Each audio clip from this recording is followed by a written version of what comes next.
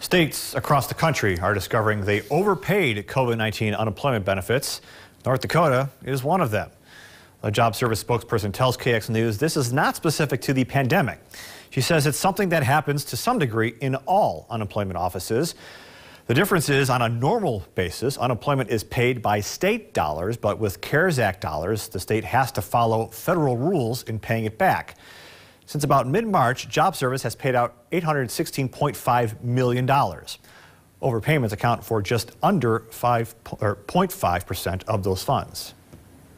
It is kind of a complex process, and we do that on purpose to make sure that we can eliminate fraud. We just ask that people be really careful when they're filling out their applications. We need people to be as accurate as possible when reporting their earnings and the reasons for their separation from employment.